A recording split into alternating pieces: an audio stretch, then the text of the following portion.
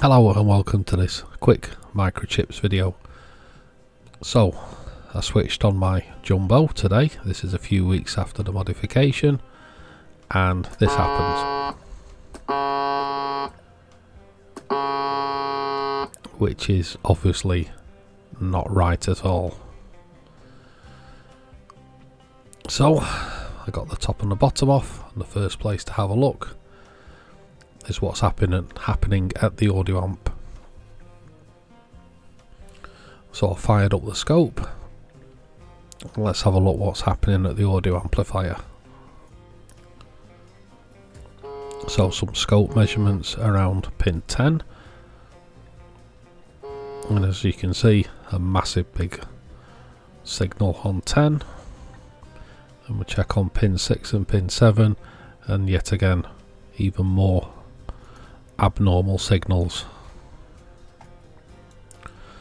So let's check where the volume control is. So the volume control goes to pin 5 of the front switch panel.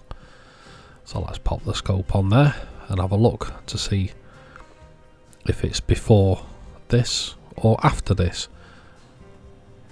So scope attached to point 5, and gently turn the radio back on again. And that looks normal to me.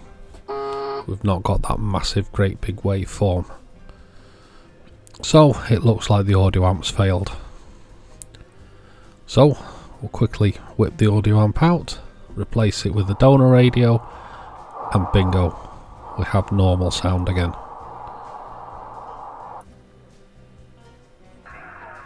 Just a good job that I had a donor radio that I could take one out of. So now I'm going to have to find a supplier for some genuine ones of these and have a couple in stock just in case this ever happens again. But anyway, thanks for watching and we'll see you in the next episode.